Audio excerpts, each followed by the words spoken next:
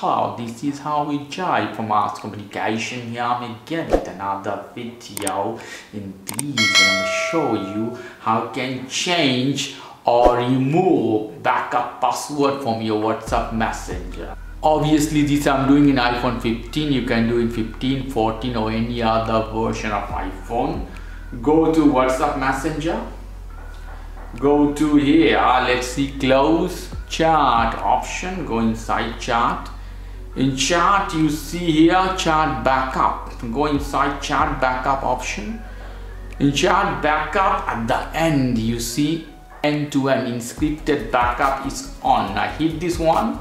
So now I have option change password and turn off. So if you want to change password, hit this one.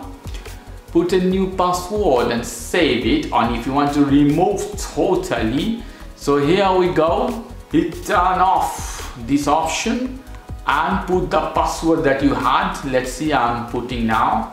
After putting the password, hit next button and turn off backup password option. Hit done button.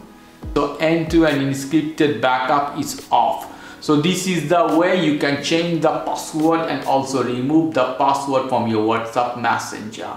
Okay guys, if you like this video, please do subscribe to my channel. If you like this segment, please give me a thumbs up. Take care till then, bye.